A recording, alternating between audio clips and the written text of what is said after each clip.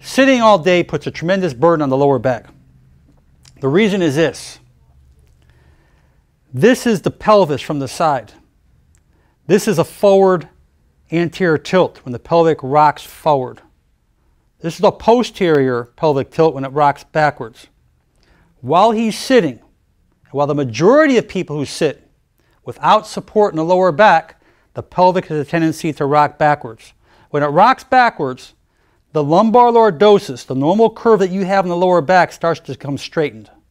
So as it becomes straightened, the weight bearing of your upper torso is coming down on the discs. As it comes on the discs, putting more pressure within the nucleus, pushing backwards upon the outside fibers of that disc, causing potential weakness over time. The issue here is that once this pelvic tilt goes back, and once you lose this lumbar lordosis from here to here, you start getting compensatory changes.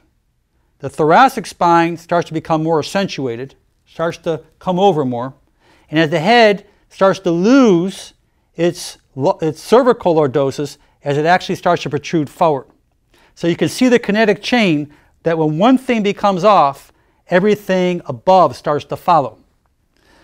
The difference here is that if we take a lumbar pillow and we put it in his lower back area, go and sit back, and we fulfill that lumbar curve, naturally, the pelvic from going posterior sits more in a neutral anterior, in a forward pelvic tilt slightly, getting back to the way it should be because there's now support.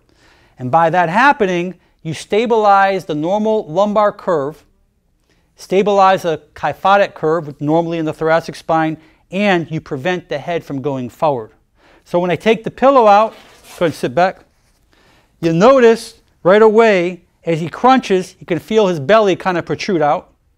He feels less support in the lower back, causing the thoracic spine to round, more kyphotic or kyphosis. And you can look at his ears. His ears sit much more anterior than the shoulders, putting excessive stress upon the neck muscles behind the skull, as well as making the muscles in the front of the stabilizing muscles in the front of the throat become much weaker. So basically, what I like you to do, most important thing, when you're sitting with no support, what I want Aaron to do right now, it's kind of hard for you to see this, but I want him to kind of arch the back a little bit and bring the shoulders, bring the pelvic forward. There you go. Okay, rock the pelvic back again. There you go. Now watch here. Okay, go again. Rock forward. Good. Rock back. Okay. Rock forward. So when you rock forward with the pelvis, from here to here, when you're rocking forward, you sustain that normal curve, because what he feels that curve is now being locked out once he brings the pelvic forward. Correct, Aaron?